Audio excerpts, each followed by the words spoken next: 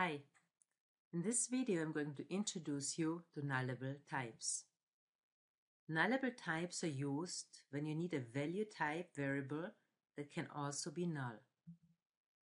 They can represent the normal range of the underlying value type plus the additional value null. Nullable types are instances of the struct system.nullable_t. There are two ways to declare a nullable type. One is by using system.nullable_t and then a variable name, or alternatively, we could say t question mark. This is a shorthand for system.nullable_t. Important is that the type t needs to be a value type. For example, int. It could also be a type that we created ourselves. It could be my own struct point. So in this case, I could have a point center that can either be a point of the Cartesian coordinate system, or maybe we haven't established where the center is yet, and in this case it could be null. A bool is another example for a value type. Notice that the possible values for finished are either true or false or null. So it's the normal range of the underlying type, true, false in case of a Boolean, or the additional null value. The type nullable provides some useful functionality. There are, for example, two read-only properties, hasValue and value. The property has values of type Boolean. It returns true if the variable contains a value. Otherwise, hasValue returns false. The value property returns the value of the variable, provided one was assigned. If the variable was null, an exception is thrown. The struct nullable has also a method called getValue or default. This method returns the value or a default value in case the variable was null. Let's look at some examples. Here I have a variable called x and it is of type nullable integer. I assign 17, which is perfectly fine because 17 lies nicely in the integer range. I could also have assigned null because the nullable integer allows me any integer or the additional null value. Now if I tried to access the value of x, which in my case happens to be null, an exception would be thrown. Using exception handling to deal with an x that happened to be null is not my preferred way to go.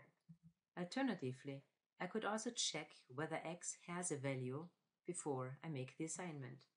So in this case, I create a variable n1 of type integer. I check whether my x has a value.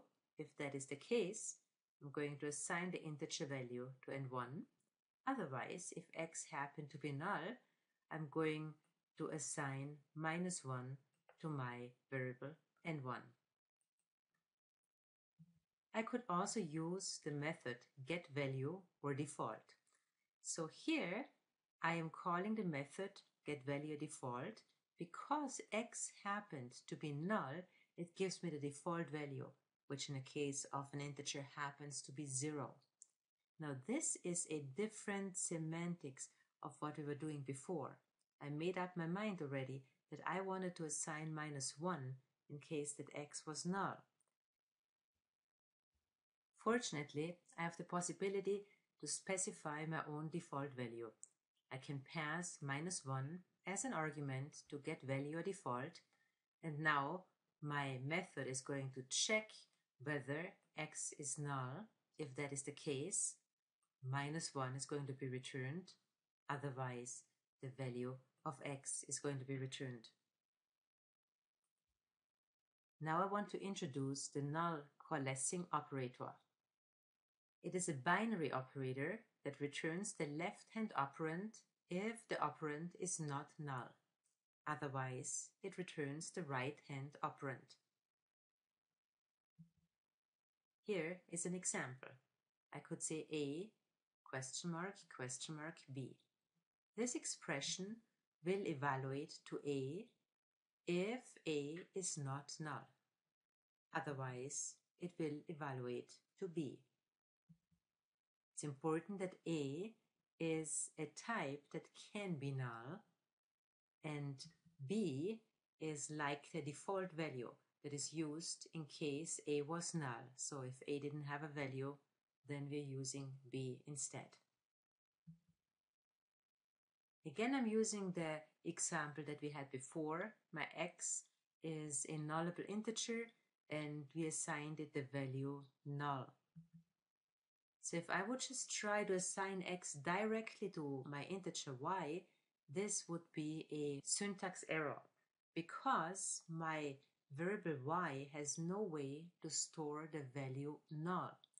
However, I could use the Nullcoalescing operator in that context. So before I make the assignment, the Nullcoalescing operator is going to check whether x has a value. If that is the case, if x happens to be an integer, the integer is going to be assigned to y. If x happens to be null, the default value that is specified as the right operand is going to be assigned to my variable y.